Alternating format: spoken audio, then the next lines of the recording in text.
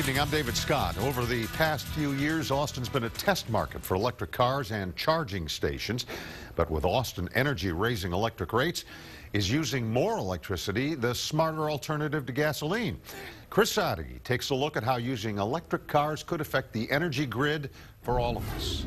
Run your card past the front of it. You may have seen these popping up around town lately. And then you plug it in your car. There's now 113 of them at restaurants, grocery stores, and parking garages. And even more are planned. But Tom Smith is one of the fewer than 1,000 people in Austin who can even make use of them right now. On a couple of occasions, I have gone entire months without ever using a drop of gasoline. And some think this could one day completely replace this. Central Texas is one of 9 regions in the country where charge point stations were installed with government grants.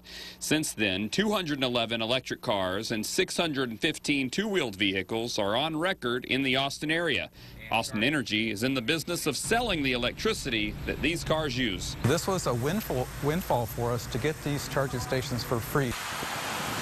But the idea of electricity one day getting all of us around town comes with a caveat. Imagine if there started being electric vehicles in every garage, what kind of impact that would have on our transformers. What happens when the summer heat hits, when air conditioners pop on and ERCOT starts asking everyone to conserve? We want to study the impact that they will have someday on the electric grid. It's estimated that when these cars are left charging, they use the same amount of energy as a dryer left running, only it takes a little longer than a load of laundry.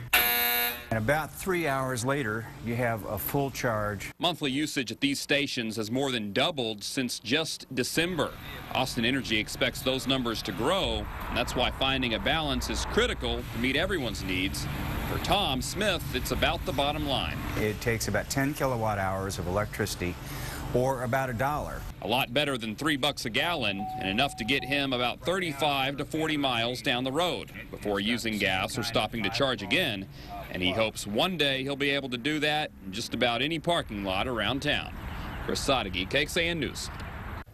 Austin Energy's issued nearly $100,000 in rebates for 85 drivers who installed charge stations at their home. That's about $1,100 per driver.